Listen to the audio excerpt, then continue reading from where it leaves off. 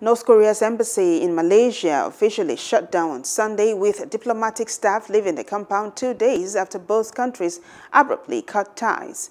On Friday, the 19th of March, North Korea announced it would sever diplomatic relations with Malaysia after the Southeast Asian nation extradited a North Korean national to the United States to face money laundering charges last week. Malaysia said it deeply regretted North Korea's decision, adding that it would close its embassy in Pyongyang in response and order all North Korean diplomats and their dependents in Kuala Lumpur to leave the country within 48 hours. On March 17, the Malaysian authority committed the unpardonable crime in the end of the forcibly delivering the innocent citizen of the DPRK to the United States by having charged him with a criminal.